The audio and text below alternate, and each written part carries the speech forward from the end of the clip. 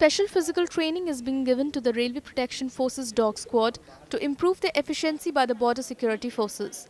Senior Divisional Security Commissioner of Railway Protection Force Katihar Division MD Squib said that they were trying to tie up with the paramilitary forces to get the canines more able. ये हमारा dog kennel NJP का ये बहुत ही महत्वपूर्ण है इस नज़रिए से भी कि यहाँ पे हमेशा से ही सिलीगुड़ी और एनजेपी, क्योंकि जैसा कि आप लोगों को पता है कि ये बॉर्डर एरिया है, ओपन बाउंड्रीज़ है, तमाम तरह के असामाजिक तत्वों का आना जाना भी संभव है।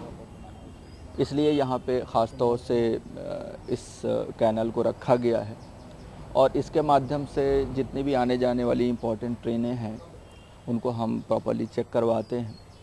और ना सिर्फ ट्रेनें ही हम लोग चेक कराते हैं बल्कि लोकल पुलिस से भी अगर हम लोगों को रिक्वेशन मिलता है तो वहाँ भी हमारी जो डॉग्स हैं उनकी सर्विसेज हम लोग उनको प्रोवाइड करवाते हैं।